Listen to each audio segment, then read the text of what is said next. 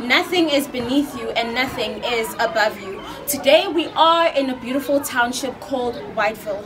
Ladies and gentlemen, I am Njabulo and you are watching UNCUT. Flexing on your boo, flexing on my ex. I just got a check, got a next. I don't need to say them, fuck them this. Yeah, go wherever I wanna go. Money ain't a problem anymore. I'm getting more dough and they know. I'm getting more shows like I cast them Fresh Prince episodes. You dig? Bad bitches only, real niggas only.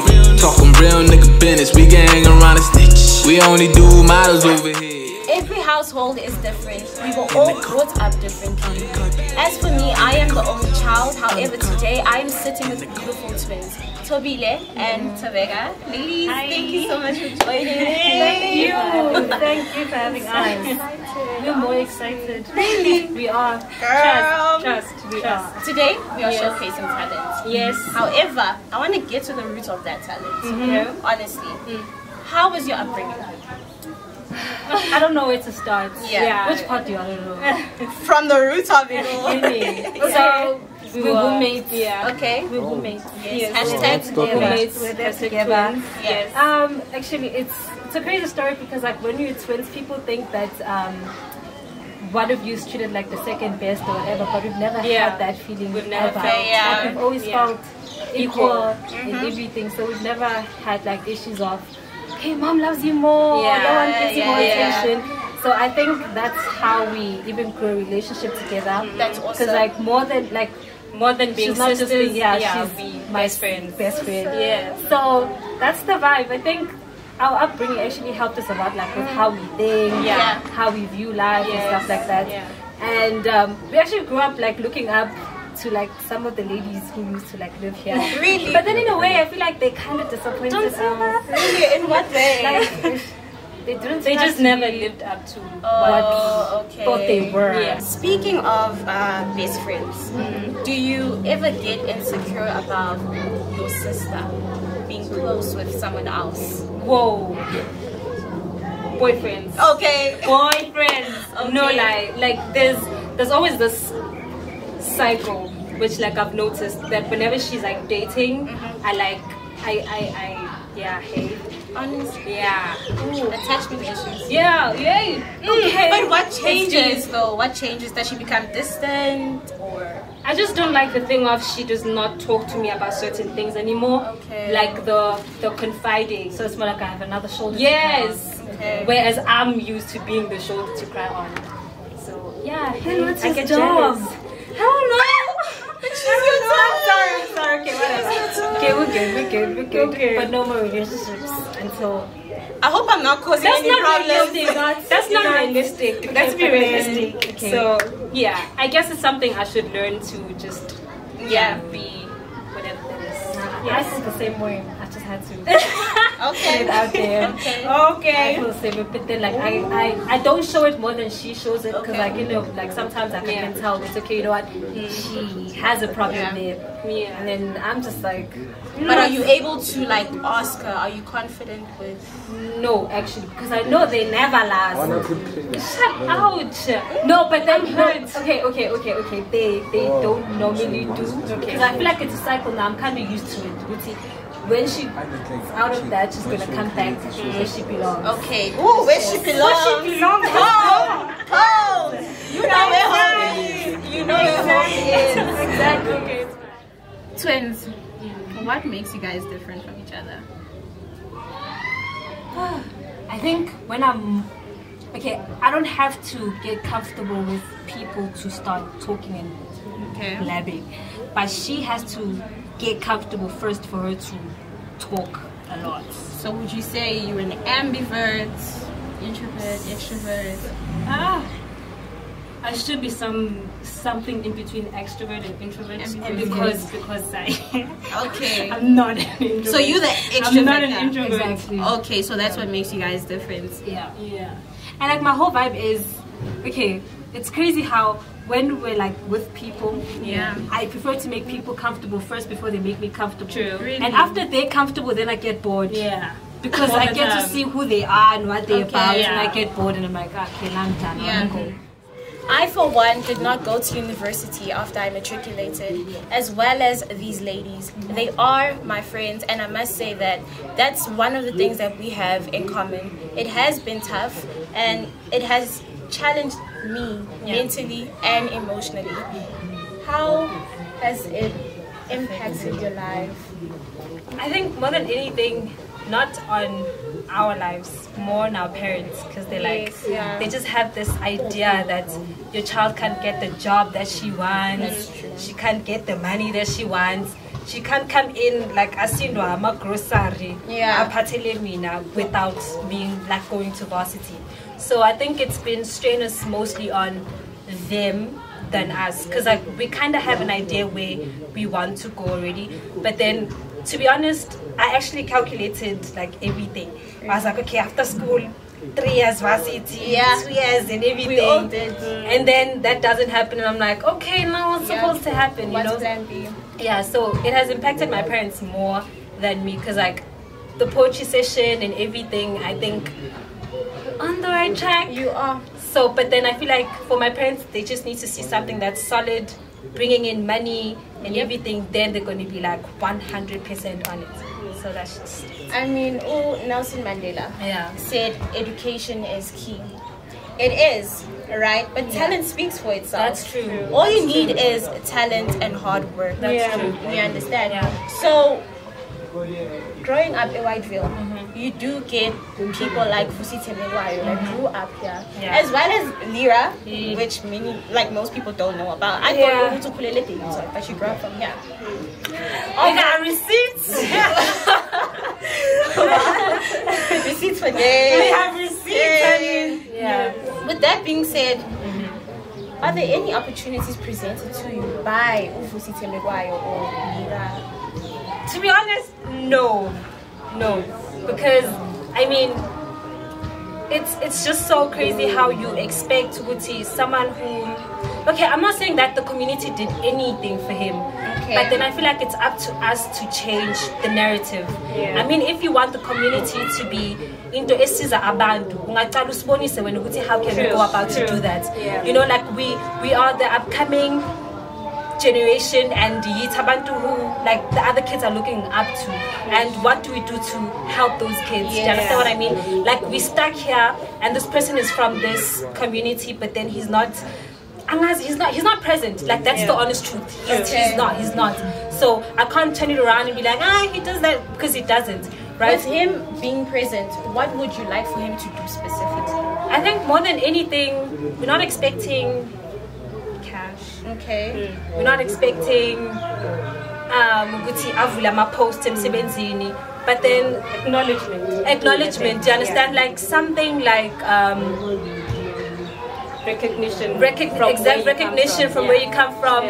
Ukuskhulisa in a sense. I mean, some of us don't have data to listen to your motivational stuff. Okay. But then you're from here, do you know what I mean? And it would, like you coming here as an individual, showing us, listen guys, I'm still here and I grew up from here, this is what I'd like to do for my community. We're not saying that Wattville did anything for him, but then to change the narrative, and you saw now it affected you, Wattville didn't do anything for you. So change the narrative and change, but then no one owes anyone.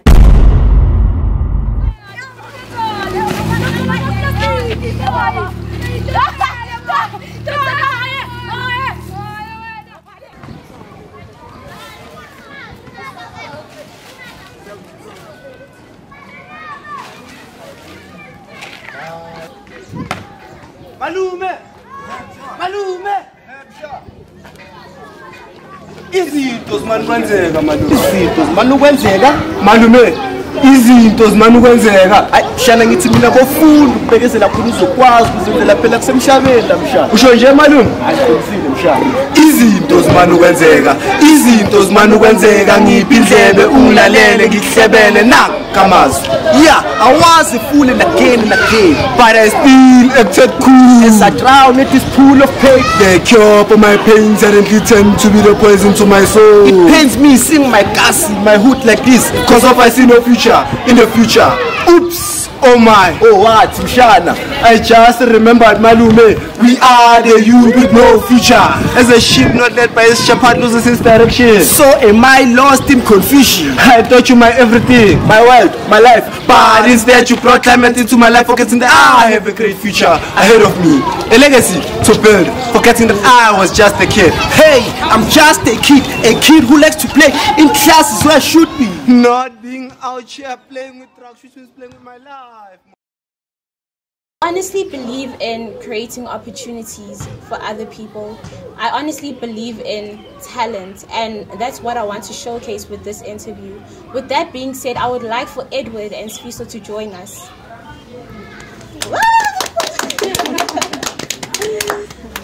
You can sit here. Hello, guys. Hi, gentlemen. Sorry.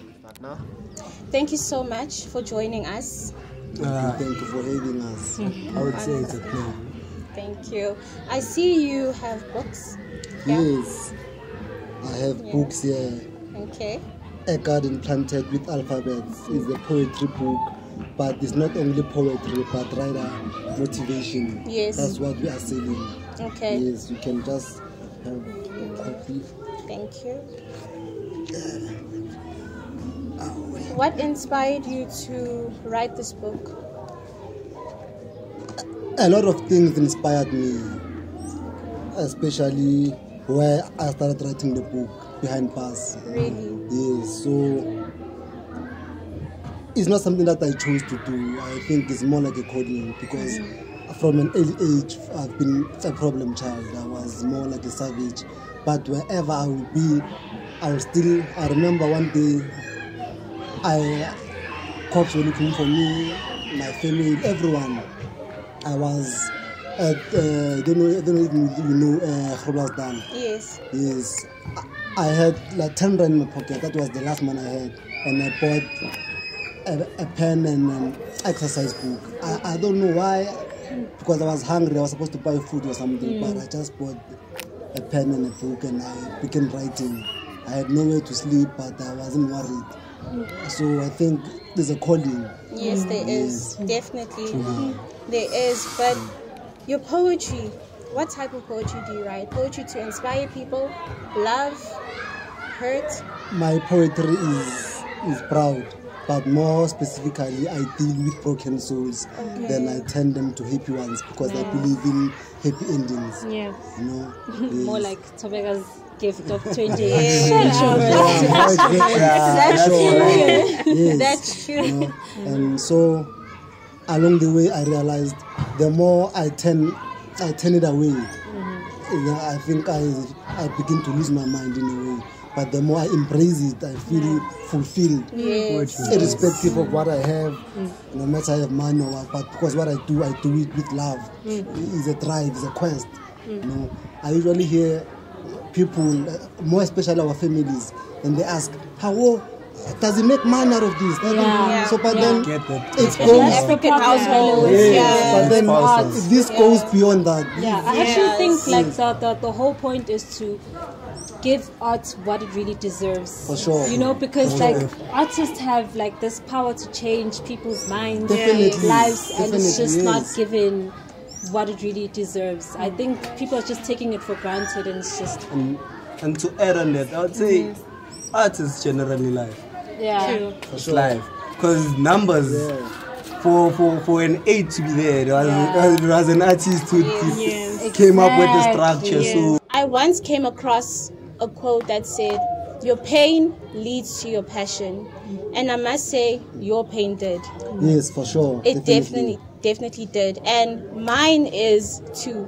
However, I won't be revealing that right now. I will reveal it in the future. I believe in investing yourself, investing your dreams. Don't let anyone tell you that you can't do something. Prove yourself right. Yes. God gave you this dream. It's your dream.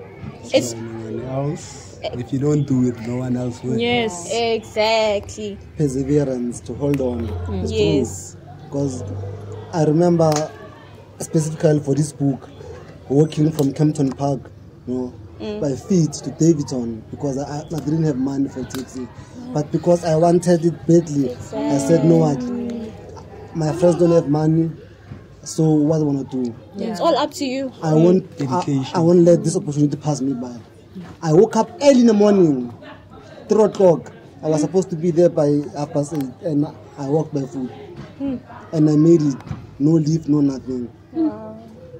That's why this book today is here. If anything, going to write a poem about you, my friends. I'm going to write a poem about you. Honestly. And name it walking in your face. Because No. he walked. Literally walked. Honestly. Writing my own, walking in through the journey in a way, probably. Because we must do a collab, and I must steal your contacts after the show so that I can get me one of those. But we still have the poetry session on the 20. Most definitely. Yes. On the 28th of April. I'll be there. 5th. Ladies and gentlemen, A Garden Planted with Alphabets, a book by Edward, him. I will put his number down below. You can contact him if you would like to purchase the book. Thank you so much for joining me on Uncut. I am truly inspired by your guys' story. I love your story. I am definitely inspired. This opportunity. Honestly. Thank you so much for agreeing to do this. I appreciate you guys.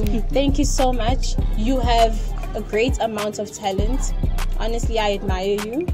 With that being said, ladies and gentlemen, I hope you are inspired as I am. Thank you so much for watching Uncut. Now, this poem is not what you are used to, where blue usually rhymes with you. It's a poem that feasts your beast. It needs an ear that can hear while you are here. Some of your minds are outside there. And I'm sure you're wondering what this poem is all about. Well, it has to do something about standing out while we are bound to bounce from one person to another because of the expectations of the definitions that you have created of love. And when those are not met, you